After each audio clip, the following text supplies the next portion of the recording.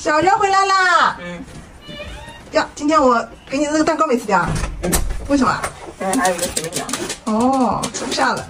你去看看冰箱里，今天我给你买了好多好吃的。我也是小榴莲。对呀，你怎么猜到了？你闻到了？没有啊。那你怎么猜的？盲猜。厉害。这什么呀？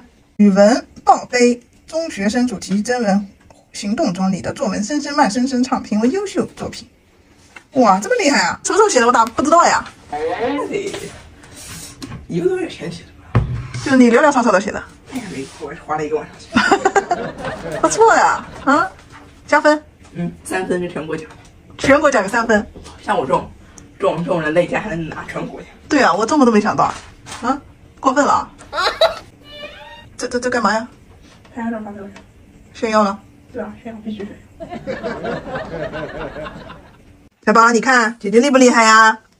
厉害吗？厉害。把这些作业做完了没有？没有啊。现在准备做啊？还有阅读。好，我们现在继续做第4单元的奔跑吧期末的卷子啊。现在是9点半了啊，争取我们1个小时搞定，好吧？几道题啊？24题。吃完榴莲，开始做卷子。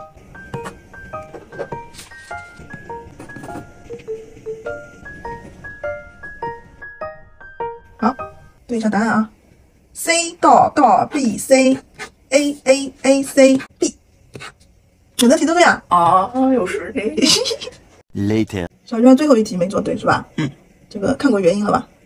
然后这个上面都有详细的解释啊。辅助线都做的一模一样的嘛？